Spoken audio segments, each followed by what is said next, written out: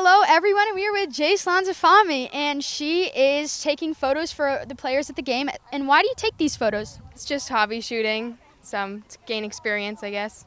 Yeah, and what do you do to get the best angles, and how do you improve your camera work? I actually got some tips from someone who takes pictures for yearbook and the such, and I'm new to photographing softball this year, so I just working with the sun makes it pretty hard with some pretty harsh ISOs, and got to work with the white balance and a lot of post editing.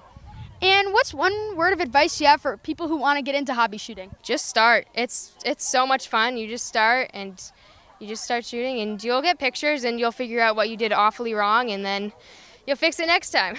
And also, you are junior class president, and you are running prom, which is coming up on Friday.